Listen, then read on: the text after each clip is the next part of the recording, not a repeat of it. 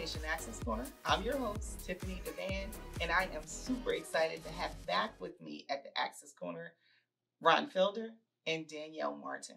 Welcome back to the Higher Education Access Corner. Thank you. Thank you so much. Thanks for having us. All right. Now, today we have a special treat because our topic today is all about the parent's perspective. And we're going to be talking about college and career planning. And Danielle and Ron are really, really well equipped to share this information. I'm going to start out by sharing Danielle's bio and then immediately follow with Ron's. And then you all will get a feel for why I say they are the perfect people to have this conversation. So I'll start out with Danielle. Danielle is a native of Harrisburg, Pennsylvania. She is the mother of 17-year-old identical twin girls. She received her formal education in the Harrisburg and Central Dauphin school districts. And after graduation, she attended Millersville University, where she earned a Bachelor of Science in Elementary Education. She then went on to get her master's degree in education with a reading specialist focus from Cabrini College.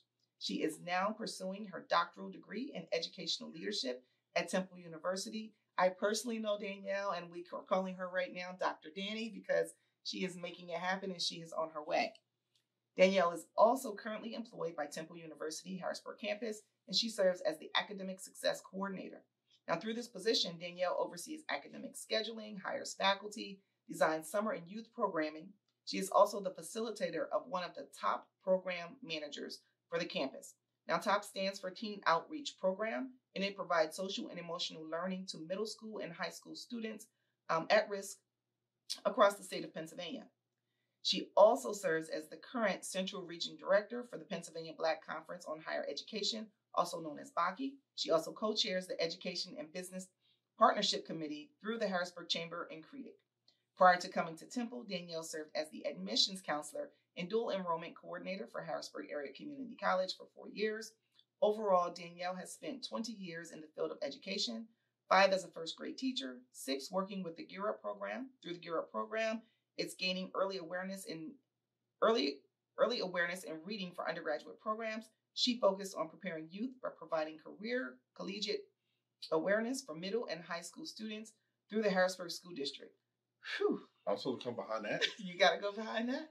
I don't want to come behind that. Whew, that's a lot, right? What? Good stuff. But now let's talk about Ron. Ron is also equally as impressive. Mm-hmm.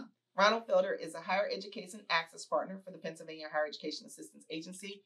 Again, I'm an access partner, so Ron covers the Philadelphia region. So if you're not familiar with Ron, just go back and look through some of our videos and some of those other things that we have on our website. You will see Ron's face and become familiar with him. He's been supporting Philadelphia schools, employers, families, and community partners for the last 7 years. He was born in Harlem, New York. He's the youngest of 5 children to a mother who has successfully retired as a New York City elementary teacher. The educational foundation that his mother set is what he attributes as his love for higher education. Ron received his bachelor's degree in accounting from Johnson & Wales University. He is a member of the executive board for BACI, co-director of the Emergent Leadership Program for BACI. He's also a member of the College Access Stakeholders Board for Philadelphia, FAFSA Steering Committee for the School District of Philadelphia, College Prep Roundtable for the East, Pennsylvania Association for Student Financial Aid Administrators, and a committee member of the Pennsylvania Homeless Youth and Foster Care Program. He is also a charter member of the Sigma Alpha Sigma chapter of Phi Beta Sigma Fraternity Incorporated, which is the first African-American fraternity established in Bucks County, Pennsylvania. Whew. All right. So What when you I complaining say about? I don't know. Listen, I ain't no lots of good stuff here, right? No. I feel a little under-equipped here to talk about college and career planning. However, I do think you two are perfect people to help us guide this conversation and to share information with our viewers. The main reason is you all are the professionals who actually are going out every day or used to go out every day, helping students, helping to mold the students, helping them to navigate the entire journey around college and career planning, regardless of whether they want to go into a post-secondary, 4-year institution, whether it's business school, technical school, trade school, community college, whatever it is that they're hoping to get into. You all were kind of like pouring into those students for so long. Mm-hmm. And what makes it a little different this time, because we're talking about the parent's perspective.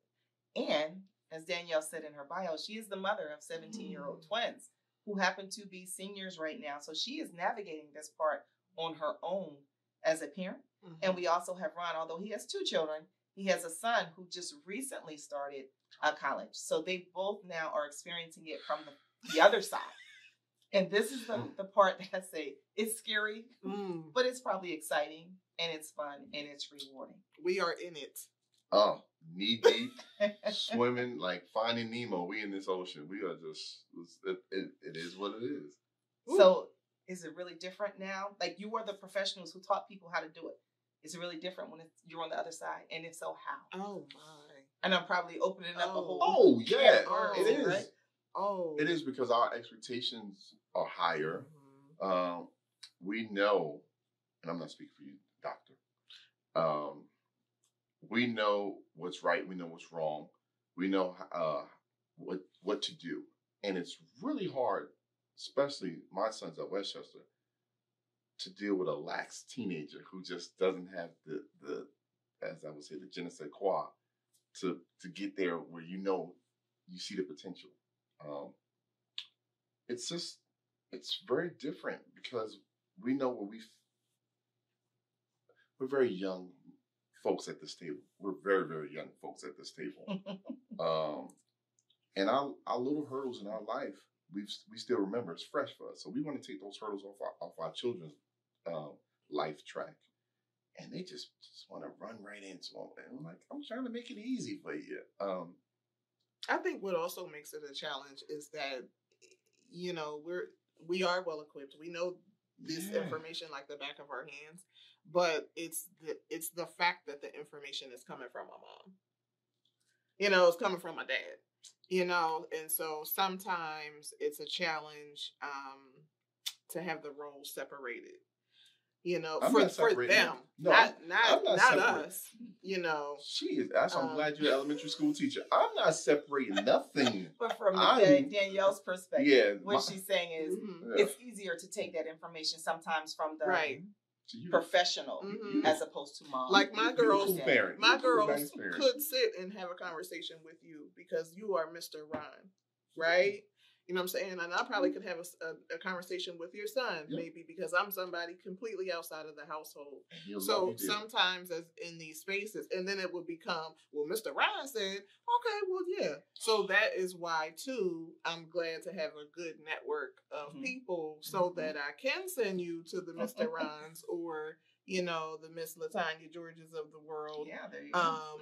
Because I know that person is going to get the same point across.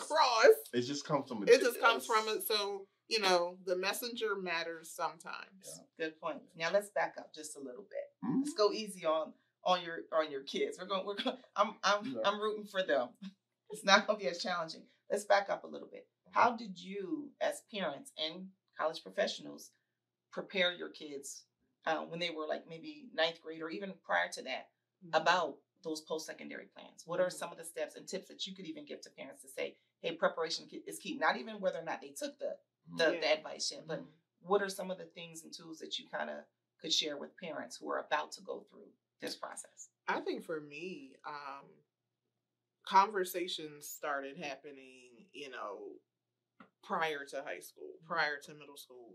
We were 5 and 6 years old talking about, how important education is, or when I worked in the Harrisburg School District and I served as one of the senior advisors, they saw me dress up with my cap and gown on to work graduation with the students. So I think it's having conversations at, down on their level, however old they are, and then providing examples. So for me right now, my girls are seniors and I'm wrapping up a doctoral program. They have seen my struggles in this program. They have seen my tears, so we're all kind of, I'm allowing them to see, the human side of mom, and mom is on to higher education, but these are all the things that come with this. These are the challenges. These are the celebrations. And so I think one of the best things a parent can do is provide the example. And if you're not in the position, if you're not going to school right now, and if you know somebody who's close to the family, allow them to see that.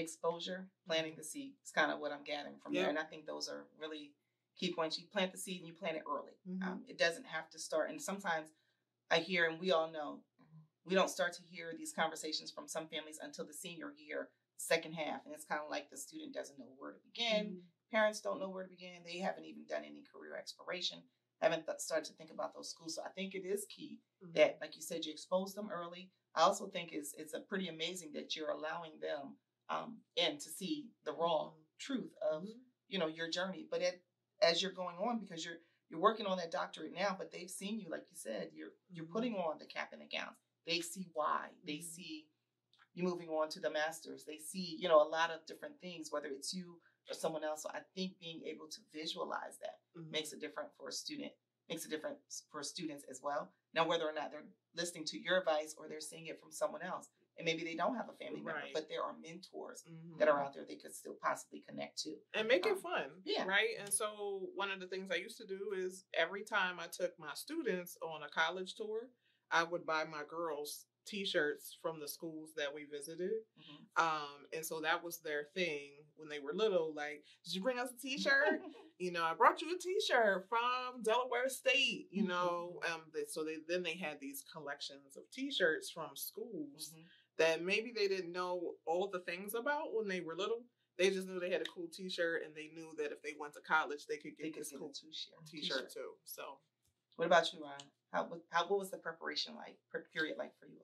So I love our doctor right here. Stop it. Is very she's very positive. The optimism of it, I love it.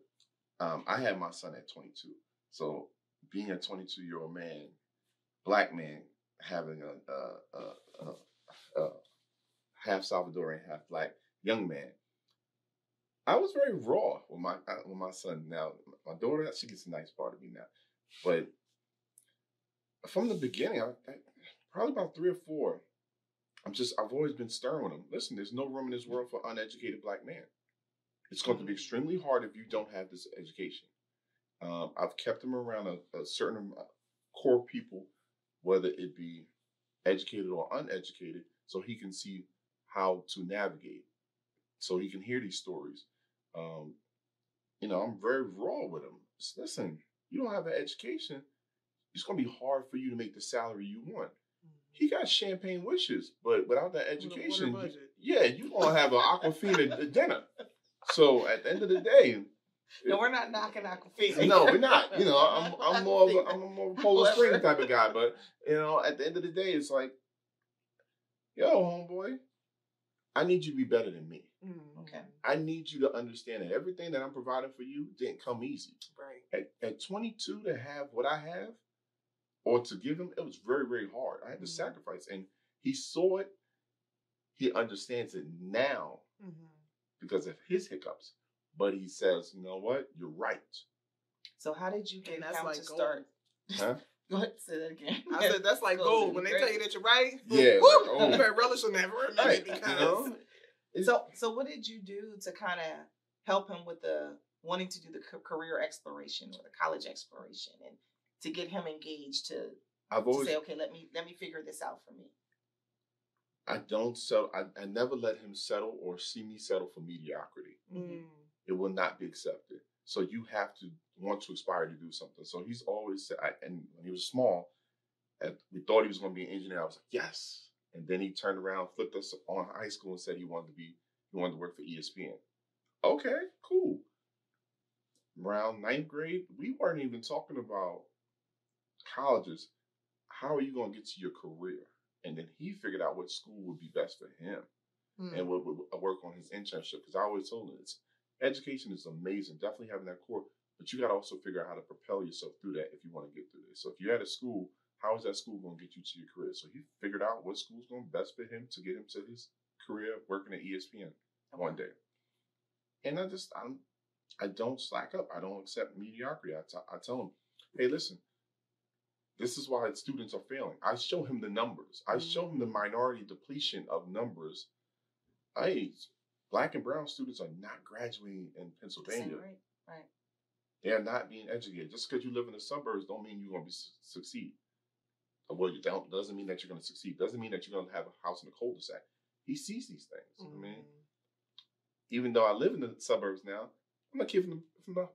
I'm giving him projects. So I always kept him grounded. Yeah. Okay. To say, and one thing I love that Dr. D just said, if I can't explain it to him, I've had certain individuals in his life who were mentors to say, yo, this is what your dad is saying. He'll come back to me and it's, I hear it. Again. I hear it differently.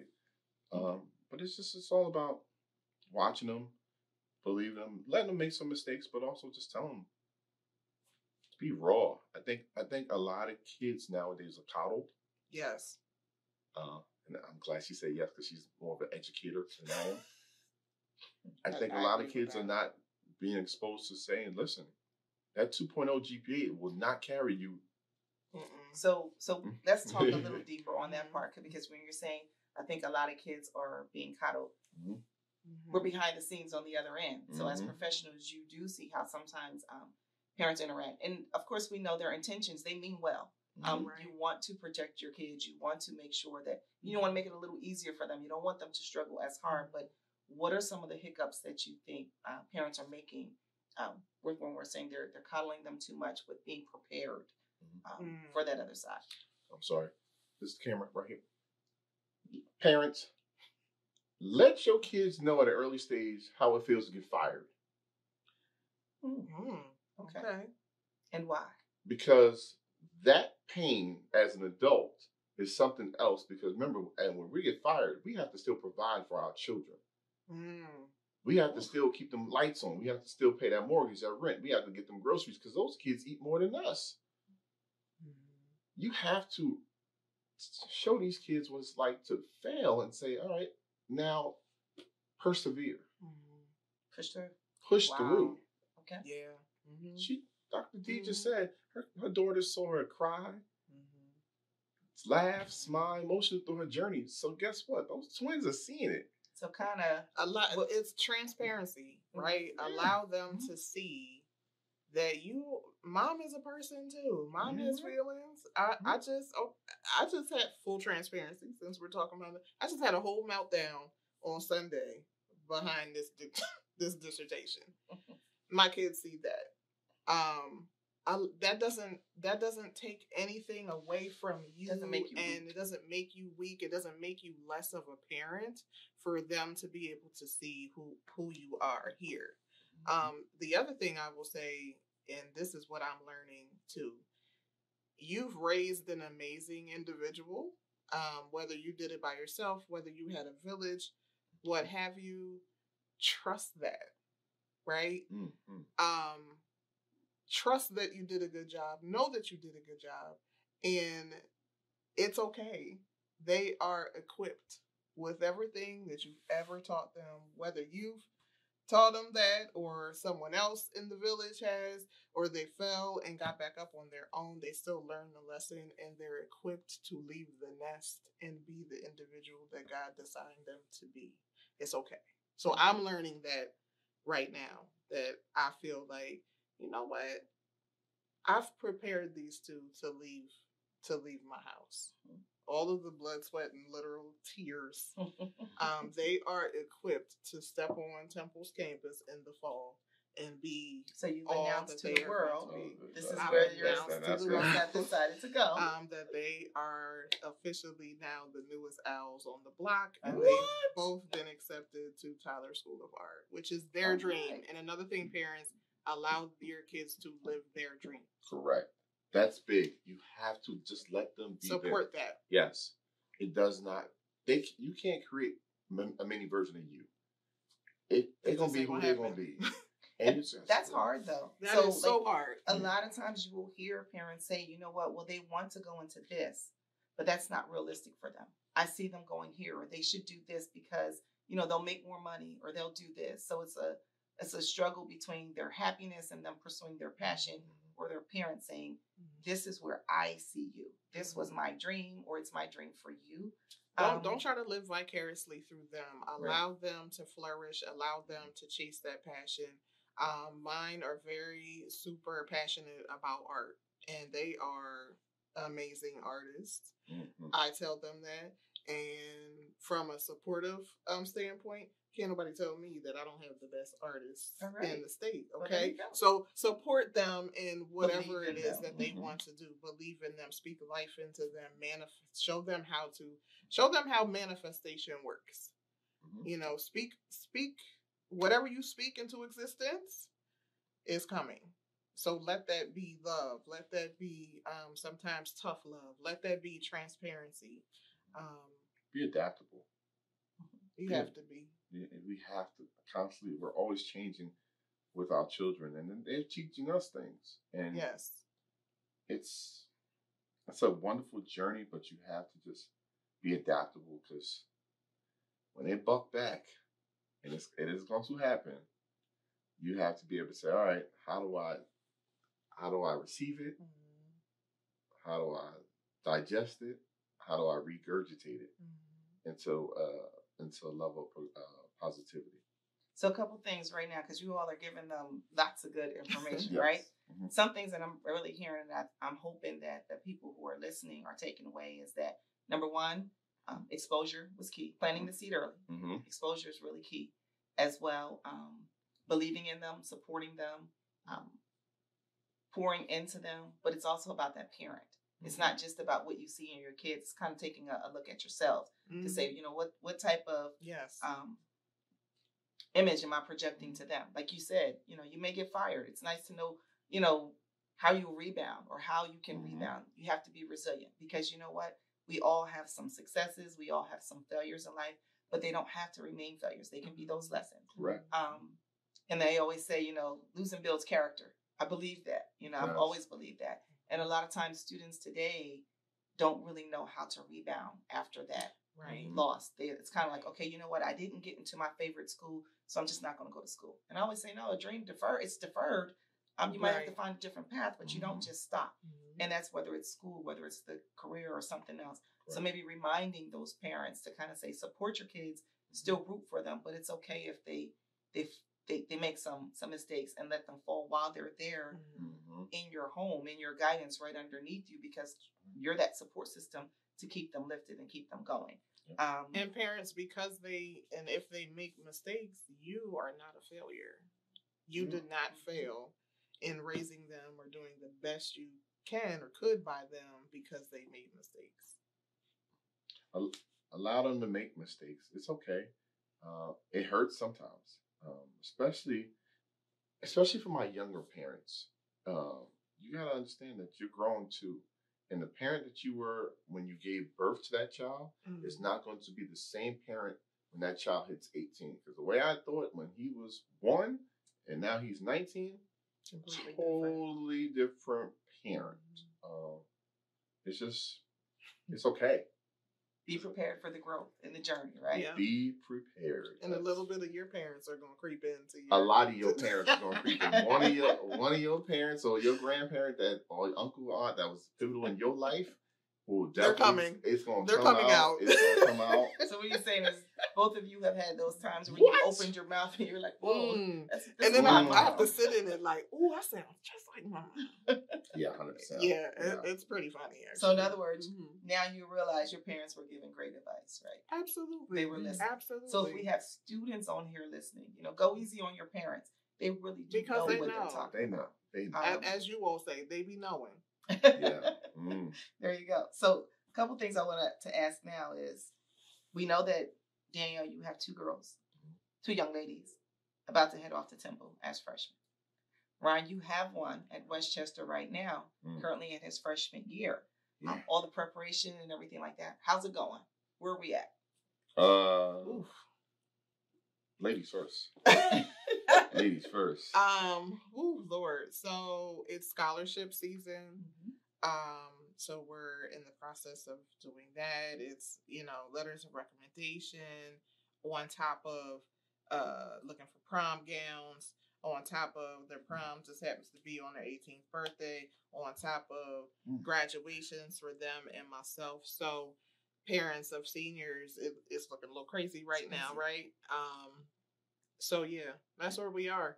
That's where you are. And this family vacations right. And this is really why they've also seen the transparent part of me too, because it can be completely overwhelming Now, everyone may not have your actual journey right now as seniors. No, so I but- do but tell everyone, don't be afraid. But Don't be afraid, but it can still be can be realistic a lot. because it may not be, that everybody's in school at the And same I say time. It that- could be tied to something else as well. I So, say that as a point of transparency for people who are in this work. mhm, We're in this work. We do it daily, Mhm. and it's still hard. it's still a challenge. Mhm. And So that's why I say that. But you have people to lean on. Mm-hmm. I have financial aid questions. I call her. That's not my ministry. Mhm. So it's okay, to lean on your village members. How's it going, Ryan? Oh man. Go easy on my guy here. So Right. yeah, I had to think about that. I had to really Be patient. Everything you just said. It is really it's going good. It's going great now. He's in he's in his groove. Okay. But for me, I always have to remind him, like, everything you're doing, I still remember fresh. Like, I'm not in the retirement community yet, dude. So everything you doing in college, I remember how you doing and how you moving. He is finding his lane. He has expressed things that he wants to do. He has been in positions where he felt extremely uncomfortable. He has finally witnessed colorism from a biracial kid, and that has definitely opened his eyes wide open. He understands the difference of high school homework and college homework now. It's two different perspectives, and he knows what a deadline is now. Took for that. But more importantly, what makes me happy, we had this conversation, which is so crazy. Don't judge me what I'm about to say at 12:30 this morning, because my bedtime is really messed up. He understood the values of paying for college and having a free education, and how it's going to propel him in the future. And he really coming to conclude, like, ooh, some people need to save their money because rainy days do happen. It was cool. So he's experiencing life. He's at that point where he hit somewhat, college, and now he's starting to. Somewhat. Okay. He's partying a little too much for me, but yeah. However, that's my but next that's segue. that's part of it. That's a part of it. That's part of it, and I have to let him grow. I just remind him that it's a balance.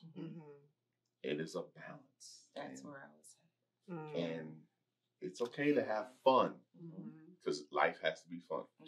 But you have to be about your business first too, because remember what you're here for. That part. I'm glad you said that, because what I wanted to know was, as parents, as the professionals, how do you personally help your kids and anyone listening who has kids understand that there has to be balance? Because once they hit that college campus, whether they're staying at home commuting or they're going away from home, they're now going to be considered adults, young adults. And their maturity levels will vary. And yes, you do want them to have, I always say, let them have the full college experience. You want to have the fun. There will be some parties. There will be organizations that you might want to participate with. But you're there for a purpose. You're there to get your studies completed, get your education. And you want to make sure they have that full balance. And then there's so many things going on mentally and emotionally. They still want to be healthy mentally and emotionally. Yes. How do you get, or what tips do you have for your students, for the parents, to help remind the students that balance is key? And how do you go about that?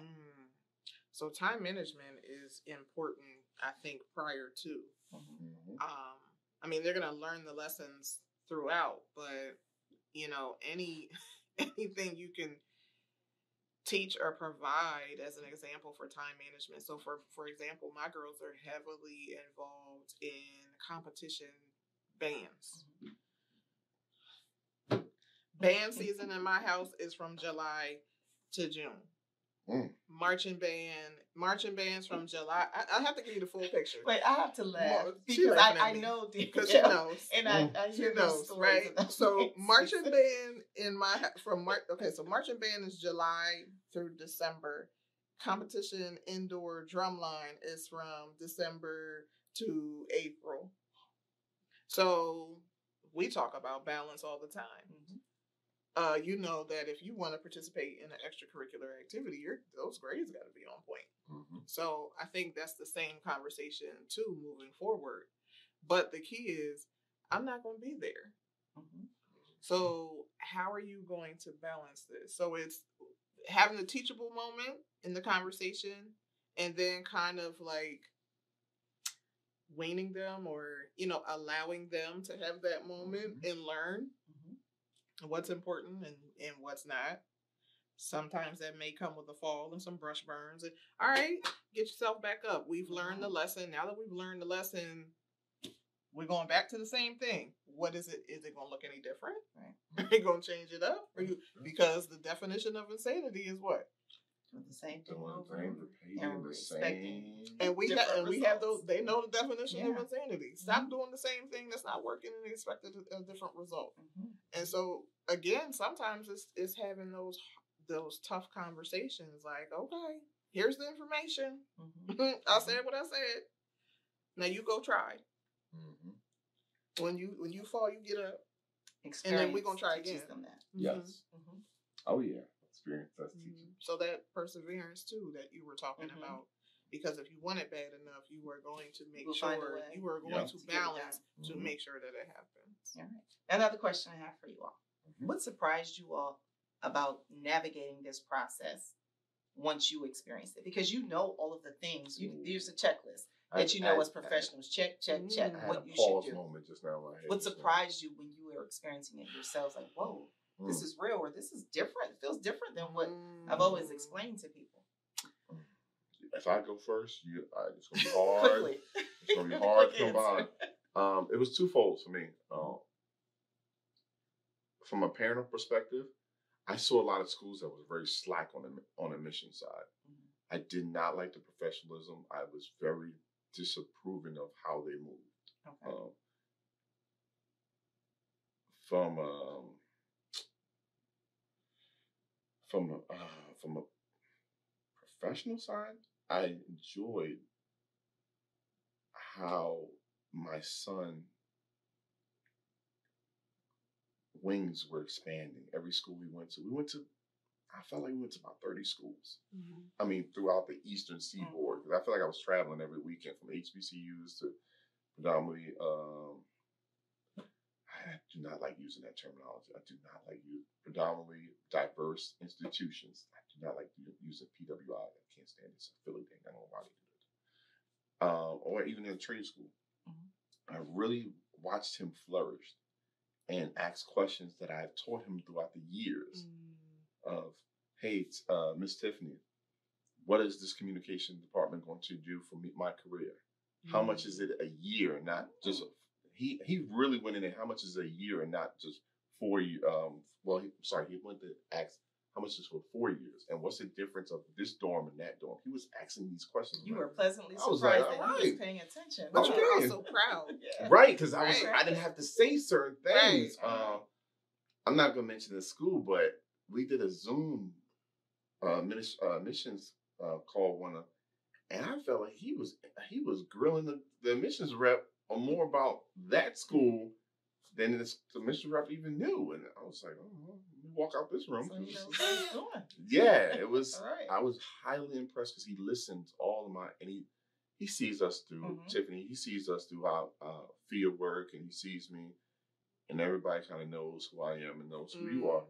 So he wanted to have his own identity. And I was like, yeah, all right. Yes. All right. Let me stand back and feel like Mufasa while Simba wants to take this pride land over here. Okay, I got you over here. That right there Right. is, yeah. Yeah. I would have to agree with that. Okay. I would have to agree with that because they always tell me, Mom, you know everybody.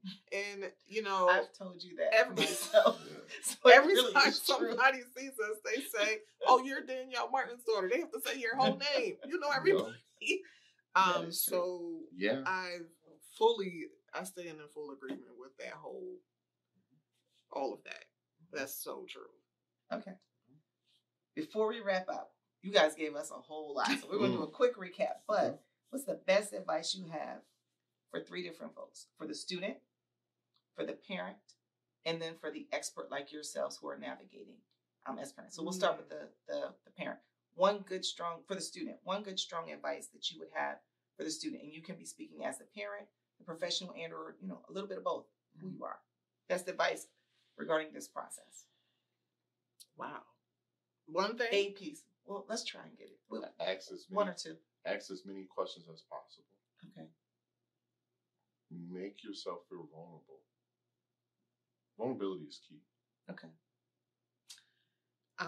For the student, be coachable and listen. And time management. Learn those skills now because you will need them in college and you will need them in adult life too. Absolutely. For the parent. It's okay. There you go. It's okay. No, I'm totally different. Okay. It's okay. I don't know what else to say. Like, it's a learning experience for you too. So be open to learning some things. You're not always going to be the teacher in the situation. For the parent, we're gonna go through a lot of financial ups and downs, but you got to be consistent when from the beginning of that child being born of saving some form of funds for school. It doesn't even matter if they want to go to the Ivy League schools to just regular community college.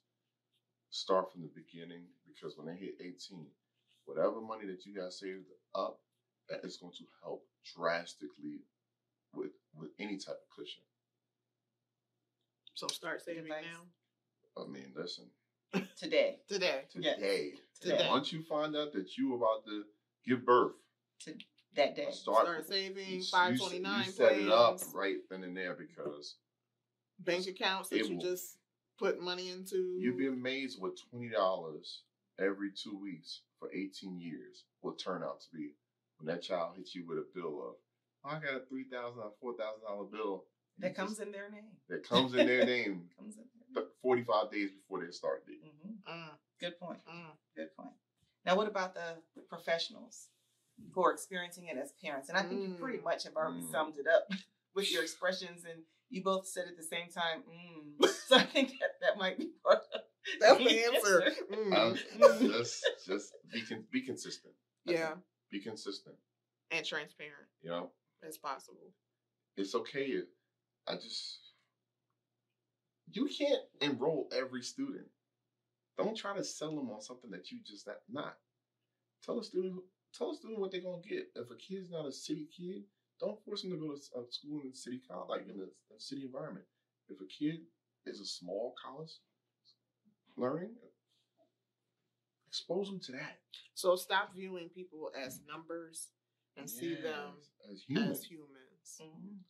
Good point. Quantity. We know quality over quantity. Professionally, we know that enrollment's down, and it took a really deep spike when COVID hit. Like we know all of that, but at the end of the day, people want transparency and they want to be treated as a person, and so do that. And if your school is not fit for this person, don't try to sell them the bells and the whistles. It is what it is.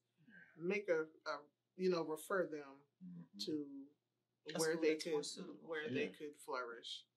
Remember the transparency. The objective is to get educated.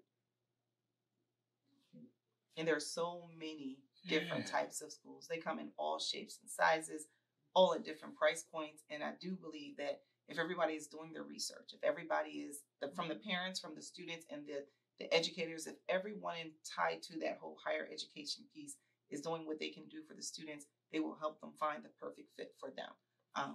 It can be affordable, where they can flourish, where they can grow, get the education that they need to go into the careers that they want to go into. And at that point, it's a win-win for everybody. Exactly. I think this was good because it was real, and I wanted you two on here because a lot of times people assume that the people on the other side, or the professionals, have it all down and they don't experience the challenges. We do not. And that is not true. You experience the same challenges. But sometimes you also have that other side that you can kind of explain to students And maybe even your kids are going to be on here listening and they'll say, hey, you know what? I'm going to listen to everything my mom says is mom or dad says is dad going forward. We don't know for sure, but I wish you all the best. I wish you all the best with the rest of their journey, and that they actually end up going to the schools of their dream, that he actually enjoys and continues to flourish and enjoys. You got 3 his years time left on my there. payroll. 3 years left on my payroll. Oh, stop it. That's it. But enjoy the journey. Right. Yeah. Thanks for sharing the the inside parts of that. For those of you here on the Higher Education Access Corner, we thank you for joining us today. Again, big thanks to Ron Felder and Danielle Martin, my guests today, the parents, the professionals who have it all, who know it all, who are stressed, who just try. Trying to navigate. Just trying to navigate. But again, thank you all for joining us for the Higher Education Access Corner. We hope you tune in to more episodes.